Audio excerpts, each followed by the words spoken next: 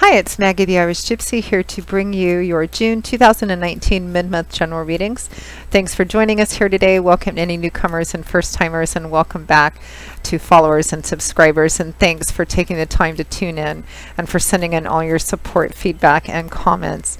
Thanks to all of my clients out there too for keeping me so busy, both my regular clients and new clients. You guys keep me so busy with personal one-on-one readings. It's a pleasure. Thank you. If any of you are interested in setting up a personal reading with me, live or recorded, you can get more info and contact details by clicking on the description link below or clicking on the little About button that you'll find on my YouTube channel's homepage. I can usually respond to your initial inquiry with more information the same day or the first 24 hours. And scheduling actual readings is pretty timely too. I do readings 6 days a week, full time. It's all that I do. So I'm pretty diligent at working with everyone's schedules and my own to set up readings as quickly as possible. So you can send me an email at maggie1mcguire@gmail.com. I'd be delighted to work with you. I do a wide variety of readings in all areas of life. So I look forward to hearing from you for those of you who are interested. So let's get right into this reading. This is for the fire sign of Aries, our Rams, for the last half of June 2019. We're looking at the last couple of weeks of June. Let's see what's in store for our Aries. As many of you know, general readings always play out and resonate a little differently for everybody watching because everybody's so different things in your lives. So if you know your rising sign, moon sign, Venus sign, watch those videos as well because it can provide more pieces of what's going on in your life and additional clarification. Okay, Aries, let's see what's in store for you.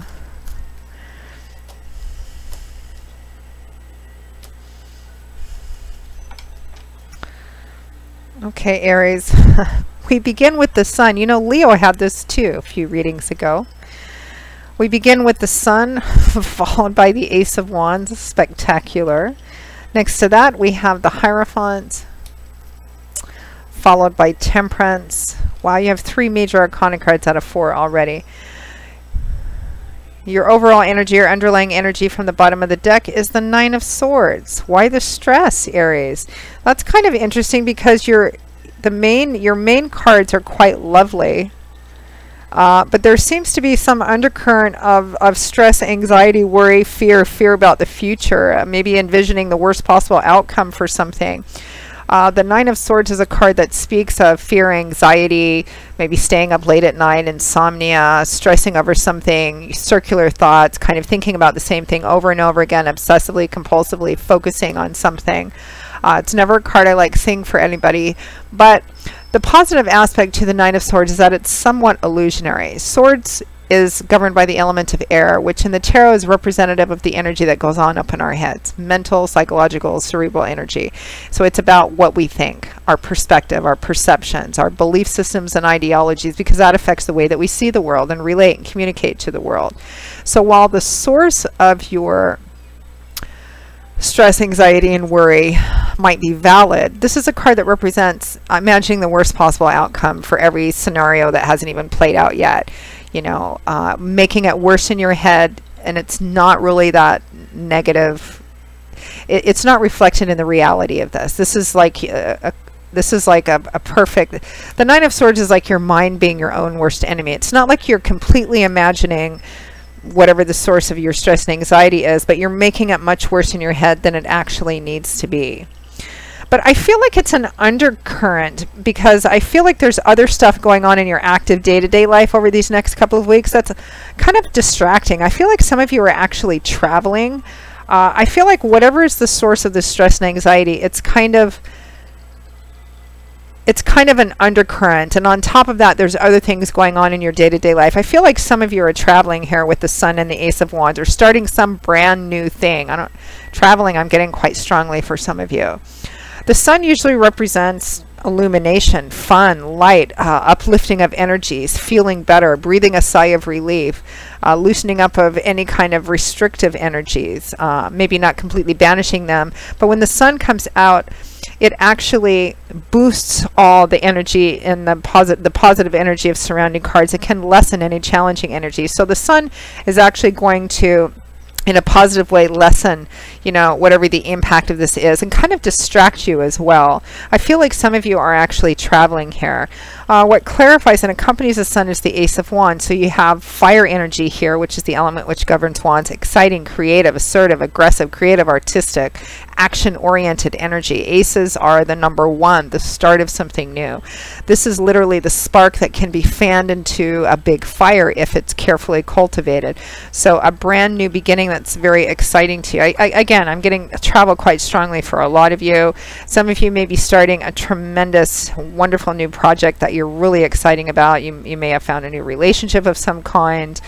And again, even though there's this Nine of Swords energy, I feel like this is more related to what your day's actually feeling like. Some of you may be going on vacation, traveling, going on vacation. I feel like some of you may be traveling quite a ways to be with your family or go back to the place you came from, which is kind of making you feel better and making you feel a bit more stable and grounded, which is going to help whatever the source of this Nine of Swords is. Because again, I feel like it's an undercurrent. It's a very real thing, and it feels like you're thinking about it a lot, maybe particularly at night when you're laying in bed or when you get up first thing in the morning, when you have those quiet times. But in between there's a lot going on, which is, I guess, in a way kind of helping distract you from, you know, whatever this is that I think is still playing out. We have the Hierophant and Temperance. The Hierophant is a card about the tried and true, the establishment, the conventional path, convention, tradition, taking something to another deeper level, marriage, established religions, corporations. It can even represent family, roots of origin, where you come from, the things that make us feel grounded and safe and conventional, walking the same path that a million other people have walked before us because that's just how they do it. And we get that kind of security that comes from being under that umbrella, even if we have to maybe sometimes sacrifice a little individuality or self-expression. Now, the Hierophant is accompanied by Temperance, which is a card about moderation and keeping your balance, or constantly shifting to kind of keeping your balance, being grounded, being stable. Accompanying the Hierophant, I really feel like I really feel like there's some kind of source of underlying instability in your life right now, Aries. I feel actually for a lot of you like it's been going on for some time. And you may not have been, don't shoot the messenger here, but I feel like some of you may not have been. I feel like one of the reasons it's still there is because some of you, not all of you, but some of you may have a tendency to shove things under the carpet, or if it can't get fixed immediately or easily, you maybe just go on and pretend it's not happening, or hope that it'll fix itself or something of that sort. Not all of you, of course. It couldn't apply to everybody who's watching, but for some of you. And because it feels like this has some history behind it, whatever this is that you're concerned about, it has to do, I feel like it's been going on for a while, but it has to do with how things are going to play out. But I feel like some of you just may be, the last half of June, I feel like you're going to be distracted in a way. Maybe that's going to be positive for you as well, and help give you more of a sense of stability. I feel like a lot of you are going to be traveling, but I feel like where it is you're traveling or who you're traveling to is family or some place that you have a history with, because when you get there, it makes you feel more stable. It makes you feel more rooted. For some of you, you're going to be starting a new project, maybe a new job. You're getting involved in something new that, I mean, the Sun and the Ace of Wands, this is spectacular energy. This is exciting, diverting, distracting. It automatically feels like an uplifting of energy. It makes you feel better. And it's something that makes you feel very rooted and stable and secure. I also feel like for those of you who are traveling to another state or another country, you may have family or friends there, but I also feel like you're starting a new project there. Maybe you're fixing a place up, or, you know, getting involved in some other stuff there too. Again, this is all kind of distracting and in a way kind of helping stabilize you from this underlying concern of stress about something that's going on. But caution, Aries, for those of you who have a tendency to be conflict avoidant and just want something to get fixed on its own or pretend it doesn't exist. There's only so much of that we can do because it's still there and it needs to be dealt with. but the last half of June looks really quite lovely and full of different things for you, so that this is just an undercurrent and not quite so, I don't think it's going to be something that's in your face as much as it's just kind of maybe in those quiet times. Let's pull out some clarifying cards for what this Nine of Swords is about.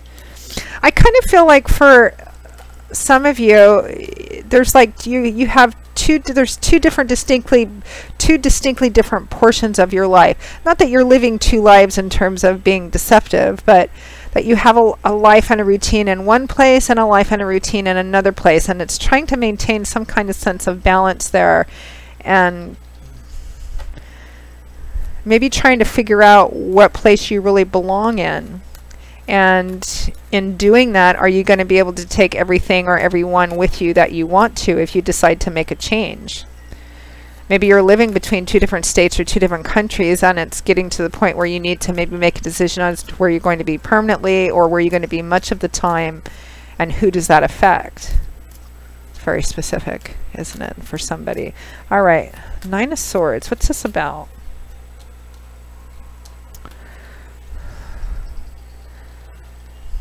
Seven of Pentacles, reflection, contemplation over what you have, what you want to do with what you have, how much you have invested in something.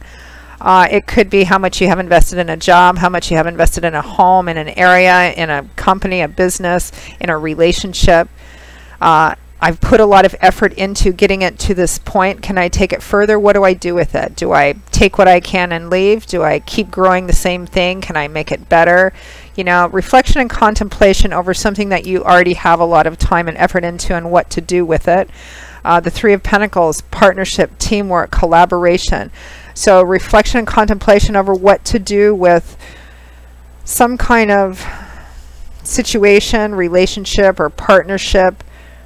Could even be a business or a big project that you've invested a lot into, whether it's just a work project or a business or company or a relationship, or maybe a combination of all of those. What do I do about this? This is where it's at. This is how much effort and time I have put into it. What do I do with it? Where do I take this? And the Two of Wands, which is, where do I take this? Do I go this way or do I go this way? So what it is, of course, in a general reading is going to vary. And I think that's what this underlying kind of stress and anxiety is about. Although it's lessened, it's not as, it probably doesn't feel like the Nine of Swords, except maybe late at night or early in the morning, because I feel like there's a lot going on for you this next couple of weeks, Aries, that's kind of removing it a little bit further away. But again, for those of you who have a tendency to kind of ignore things that need to be taken care of, this does need to be taken care of. You do need to decide where you're going to be. If you're going to decide that you want to be in one place over another that you've been kind of going back in, or if you can't cut off either thing or either place or either life, I think it's about where you're putting the majority of your time and energy. And if that's the case, then how does that affect who or what you're going to be away from the most, and is that fixable? I think for some of you this might be about where to take a relationship that you have a lot invested in. It feels like you're making a move with your life, and perhaps what do you do about this relationship? If you're thinking of relocating or moving or spending the majority of your time in another place, and you have a relationship in the place that you're spending less time in, how does that work? How's that going to work for the relationship or the partnership or the work or the business? Can you juggle both? Will they leave? Should you get married and just kind of make the great big huge leap? It's this energy that's kind of underlying it. But I think over these next couple of weeks you're going to be well distracted by travel, by some new things that are going on and that you're building as well. So I think more will be revealed as the situation continues, Aries. But the next couple of weeks looks quite good for you. Lots of stuff lots of new, exciting building kind of stuff. So I hope I just didn't say Leo. Your reading is remarkably, somewhat actually, maybe. It feels a bit similar to Leo, but then the two of you are fire signs, even though I've done a few in between you and Leo. So Aries, this pretty much wraps up your June 2019 mid-month reading. I hope that you found it helpful and hopefully not too confusing. I will see you all again in a couple of weeks for the July 2019 general readings. Doesn't it seem like this year is passing so quickly? And again, those of you who are interested in scheduling a personal reading with me, particularly if any of these videos resonate for you, please feel free to email me directly at maggie1mcguire@gmail.com. I'd be delighted to work with you.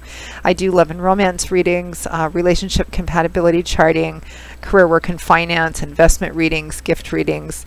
I do 6 and 12-month overviews as well, which are very specifically designed spreads which take a look at all the main areas of your life over the next 6 or 12 months, depending on how far ahead you want to look,